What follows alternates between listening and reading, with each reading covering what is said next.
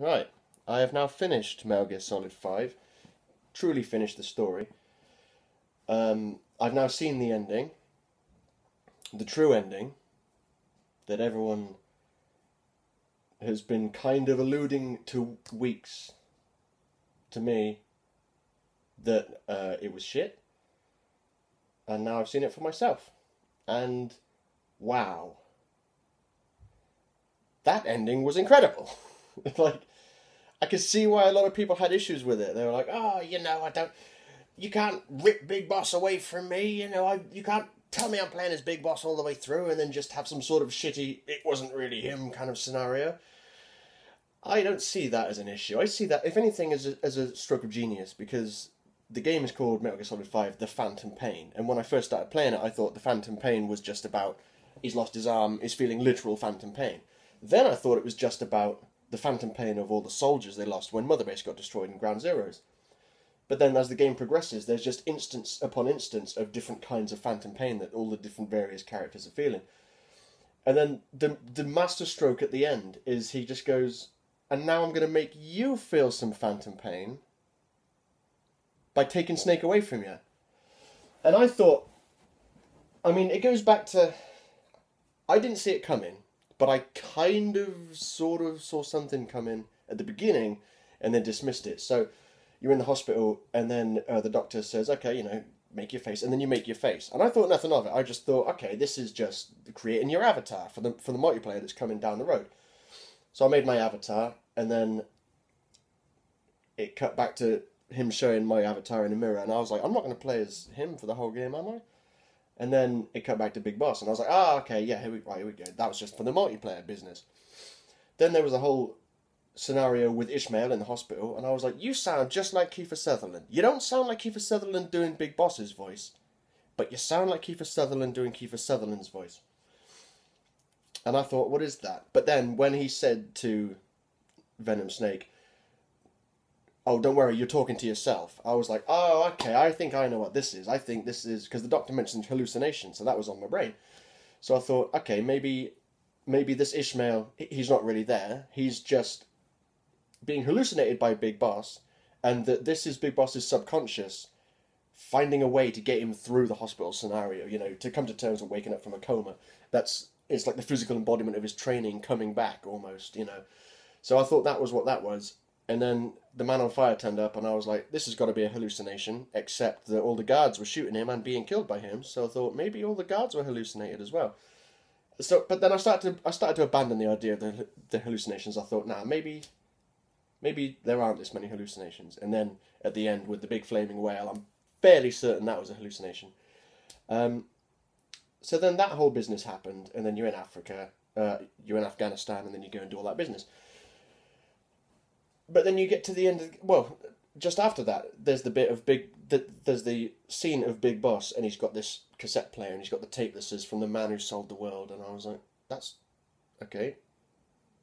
Is Big Boss the man who sold the world? I don't know. And then he put it on, and then that song played, and I was like, okay, this song's alright. I'm digging it. Wait a minute, is this Bowie? I can't stand Bowie's music, but I like this song, and it's very apt for the game.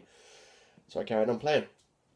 And I was loving it, and then at the end of the game, you go through the second run through the hospital, and I knew that was the end of the game. When I looked at the mission objective, it said escape the hospital. I was like, this will be the last mission then. And then I was thoroughly confused when he had the two photographs, and he moved one to the side, and I was like, that's me! I was like, I was racking my brains. I was like, who else was in the chopper in Ground Zeroes? Morpho. No, it can't be Morpho. Am I the medic? Is that why you never saw the medic's face?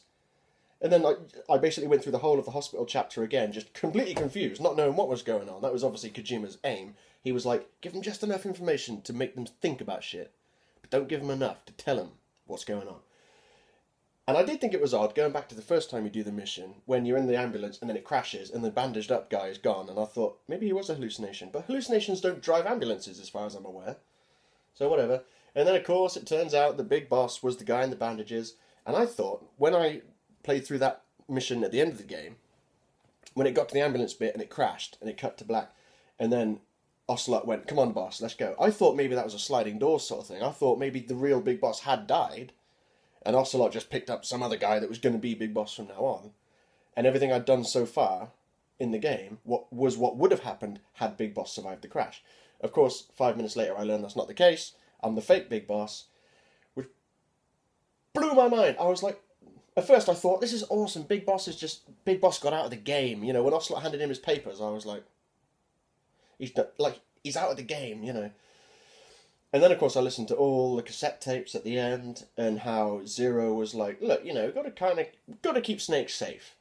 Can't remember why, but got to keep Snake safe. So let's have this old Venom Snake business going on. And that just blew my mind. I keep saying it blows my mind, but for the past couple of days, I've just been, every while, I'll just sit there and I'll just think about it. And I'm just dwelling on that ending, and I'm like, that's so cool. It's so cool. Because I thought they can't top the ending to Metal Gear Solid 4. The ending to Metal Gear Solid 4 was like, I don't know, 45 minutes long or something. It was like Lord of the Rings 3. Just loads of cutscenes, just one after the other. But it was amazing because it tied everything up. And Kojima made that game with the plan of it being his last one. So that game was just a treat for the fans. Now, say what you want about it, gameplay-wise, it is a treat for the fans. You go back to Shadow Moses, you have a fucking Metal Gear battle with Liquid Ocelot, and all this shit ties into each other. You find out that Sigint ended up being Donald Anderson, who was the DARPA chief who was killed and impersonated by Decoy Octopus in Metal Gear Solid 1. All of these links, the dovetailing, and I was like, mwah. So I thought, he can't top that. He can't, I mean, especially given the poor story delivery system they went for with the cassettes. What the fuck, mate? Bring back the codec and the long cutscenes. The cutscenes in this game are amazing. I think they're better than the cutscenes in most of the other Metal Gear Solid games, but there's just not enough of them. There should just be way more. But one of my biggest complaints about the game actually was completely just dismissed when I found out the real ending. I was chatting to a guy at work, and I was like, but you know, they've changed. I don't consider him Snake anymore. He's like, I can barely call him Big Boss because he's not even the same guy. Big Boss in Metal Gear Solid 3 and Peace Walker, and to a lesser extent Portable Ops, he's very chatty. You know, he's just like, okay, I'm going to sit here and we're going to discuss a lot of things. And he was very knowledgeable on a lot of subjects. And then you play Metal Gear Solid 5 and he's just like a silent guy. He's got like 1 page of dialogue for the whole fucking game. And I was like, this is ridiculous. This isn't the same character. It just feels like a blank slate for the player to project themselves onto. And that's because that's exactly what it was. So now, like, it wasn't Big Boss. It wasn't meant to feel... Well, it was meant to feel like Big Boss, but it wasn't... I can't complain that it didn't feel like Big Boss. I can't put that as a complaint against the game because it's not Big Boss. So, boom, out the window.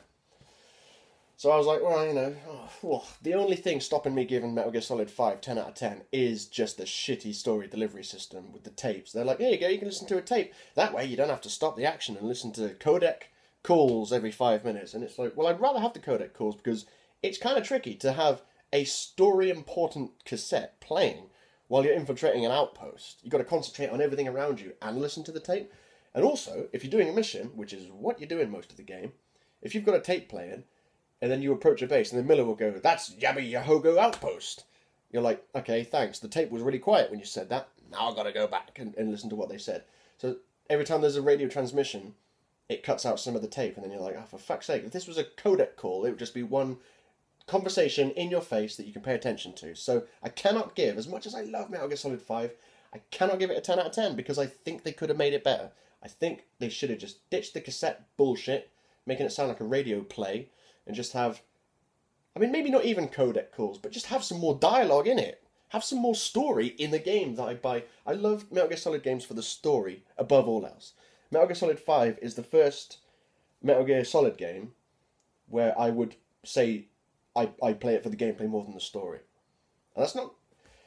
I mean, the gameplay is amazing. I'm not saying that it's a bad thing that the gameplay is so good. I'm just saying it's a bad thing that the story is so lacking. So that's why I can't give it a 10 out of 10. Now, as for the true ending that people are calling it, I've seen the cut content, right? After I finished I heard about it, I was like, I'm not going to delve into that shit. Because spoilers. So then I finished the game and I was like, now it's time to delve into that shit. Actually, this was good timing. I finished the story, and then the day after that, Angry Joe put his review out, and I was like, boom, I'll watch his review. Because, you know, I like watching Angry Joe. He's funny, his reviews are entertaining. So I watched his review, and he was mentioning the cut content, and I was like, that reminds me. Fucking look for that shit. So, for anyone that doesn't know, some people data mined the PC version of the game, and they found files and videos and titles and things that say that there was going to be a chapter 3 in the game called Peace. There's only 2 chapters. So, of course, everyone goes, what is this? Like, unfinished content, so it was just straight cut? And it's pretty important storyline-wise. I mean, the last time we see Eli in the game as it is him flying away with Sahelanthropus and Psycho Mantis and the African child soldiers. They're all leaving. That's it. You never see him again. This cut content, you actually go to the island they went to, and you have Big Boss, Venom Snake has a showdown at the... See, I'm going to say Big Boss, and I'll explain why. Big Boss has a fight with Eli, Liquid Snake, and this is where they confirm... Well, I mean, they kind of confirm that it's... They confirm Eli is Liquid Snake in the post-credits, the pre-credits, timeline roll that they do in some of their games. Anyway, you go there, and you see... There's this awesome cutscene that was like 30% complete, so there was no facial animations or anything like that, but they had all the components, all the characters, and all the dialogue was in there, so it was complete enough to watch. So you're watching the cutscene, and Eli uses Sahelanthropus to destroy this XOF unit that turned up to destroy him, and then, he has a face-to-face confrontation with Big Boss, and then there's loads of concept art, because this would be the mission where the concept art is happening, and it shows concept art of Sahelanthropus fighting like the whole of Mother Base in the jungle. I thought, oh mate, that is the final boss battle that's missing from this game, because I thought the final boss battle was the first time I fought Sahelanthropus, when I got the fake ending. And I was like, well, this is weird. Like, I'm not going to complain that there's no... that's the final boss, but then there's more game. Because it's different, it's not just a case of that's the final boss. I know I've beaten the game now. No, it's Kojima pushing the boundaries. Now I find out that there was meant to be a real final boss battle against Eli in Sahelanthropus, and it got cut. And no one knows why, and some people know why, we'll probably never know why, but the common theory is Konami, it's known that Konami have just given zero fucks to making games over the last couple of months. They're just like, fuck it, we don't want to make games, we want to make money. So they're moving over to... They're not going to make any more AAA games on console and PC. They're making pachinko machines, which I think is like Japanese slot machines or some bullshit, and it's going to have Metal Gear Solid slapped on the side of it, dragging the name through the mud. So yeah, a lot of people, myself included, reckon Konami just said to Kojima, hey Kojima, you're spending a bit too much money, mate. What are you doing? And he was like, fine, okay, I'll cut this, done. Or they went, hey, you're taking a bit too long making this fucking game, man. What are you doing? And he went, fine, cut, gone. Or they went in and went, cut, gone.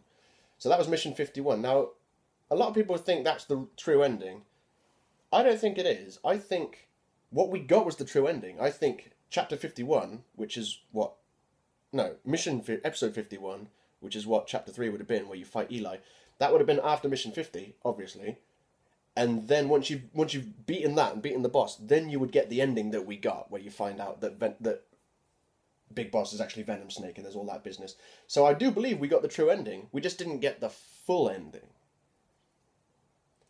So, I'm happy with the ending on Metal Gear Solid 5. Because like I said, I don't think they could have topped the ending on Metal Gear Solid 4. Metal Gear Solid 4 was a treat for the fans. Metal Gear Solid 5 is a love letter to the fans. It's just like, look, you guys... I mean, this is what's so genius about it. Going back to the name of Phantom Pain. He didn't just make us feel like we've lost Snake and that's our own Phantom Pain. You could argue the content is also the final Phantom Pain, because everyone's feeling Phantom Pain because that's missing. It should be there. It really fucking should. So I'm hoping they release it as free DLC. If they charge for it, I'll still buy it, but I'll feel dirty as fuck doing it. But I'll have to buy it because I love that game. Yeah, but one thing I liked especially about the idea of... I keep going to call him Naked Snake. Venom Snake not talking much and being about the player is it's kind of like repeating Raiden but doing it better to please everyone. A lot of people hated Raiden in Metal Gear Solid 2. They were like, oh, he's a whiny little bitch. Oh, he's inexperienced. He's a noob. I want to be Solid Snake. And I was, to an extent, I was a little bit like that. I was like, oh, I want to be Solid Snake. Oh, well. And if you play the game, you know that Raiden is meant to be an analog for the player. The player is only trained in VR sessions, the games. He's a rookie, like, in actual combat experience. He gets emotional. He looks up to Solid Snake, as the players do. So that was, I think it was well done. Metal Gear Solid 2 is a masterpiece. A lot of people didn't like Raiden. They retconned that. Well, I say they retconned it. They fixed that by making him an absolute badass cyborg ninja in Metal Gear Solid 4, and then Rising Revengeance. So, you know, they kind of fixed that. But with this, it's kind of the same. Again, you think you're going to be playing as someone, a particular Snake, and then it turns out that you're not. Except this time, you didn't know, because we were so good. The player has had all these years playing all these other games, getting real good, knowing all the missions. This is what they said. They said the medic was their best soldier, which I find a bit odd. Out of a whole army, your medic was your best soldier, the best person for like fighting people. Wouldn't a member of the combat team be your best soldier? But you know, I gloss over this because it's not really important. What is important is that the character, the medic, like Venom Snake, he is us. We are the fifth Snake. Liquid, yeah, naked, liquid, solid, solidus, yeah, Venom. We are the fifth Snake, the player. Like, he's basically handing the reins to us. He said, you are, and Big Boss says to Venom Snake in a cassette tape, he says, you are as much Big Boss as I am. And that's him talking to this is the way I've interpreted it. I was a bit concerned when the mission started, and there was a quote from Nietzsche that said, there are no facts, only interpretations. And I was like, oh, for God's sake, that means this is all going to be vague and hazy, and they're not going to be like they did in all the other games where they ended the games and it was like black and white. This happened, then this happened, then this happened. I thought they're going to be nebulous and gaseous and not very good. But no, it was good. It left it open to interpretation because a lot of people are interpreting it badly and some people are interpreting it goodly. And I think I'm interpreting it well because I enjoy the ending. So I appreciate what he did. I appreciate what he tried to do. And when they were talking about the medic, they said, look, the medic knows all your missions. He knows your strategies inside out. Who better to take on the role of Big Boss and keep the legend of Big Boss alive while you're out back building your fucking outer heaven that's going to be featured in the future games, which actually came out in the past, but they're set in the future, which is now the past. So yeah, I like the ending to Metal Gear Solid 5. I'm sure there's something that I was going to talk about that I haven't, and I'll probably think about it as soon as I press that stop button, but it'll be too late by then. So, yeah, I like the ending. It turns out I was disappointed that I didn't get to see Big Boss become a bad guy in the game, though, because I really thought that knowing what game was going to come next chronologically, I thought we're going to see Big Boss become a bad guy. Nope! You didn't even see Big Boss, technically. You know, well, you see him at the beginning and at the end. You're not him. But they did a good job of fooling everyone into thinking that we were him. I say everyone. Some people saw through the ruse. They were on a ruse cruise. But yeah, that's it. I like it. I don't think there's going to be any more Metal Gear Solids because, as I say, Konami have said we've got no interest in making games with the Fox engine. We're just going to keep the Metal Gear logo and slap it onto all of our shitty gambling machines. So that informant that came out months and months ago, there was this informant from Konami, and he basically said, look, you know, they're going to burn the franchises they've got to the ground, like Metal Gear and others. They're going to burn their franchises to the ground. And yeah, they are. Metal Gear Solid 5. Metal Gear Solid is riding a wave of greatness now. It's never been as big as it is now. The Fox engine, brilliant engine, developed, used for one game. Boom. See you later. They're not going to make it anymore. So it's like, oh God, I hope they just sell the rights to Metal Gear to someone that is good. But I mean, is a Metal Gear Solid game worth buying if Kojima didn't make it? Probably not. So, that's what I think about the ending to Metal Gear Solid 5. In a nutshell, mwah!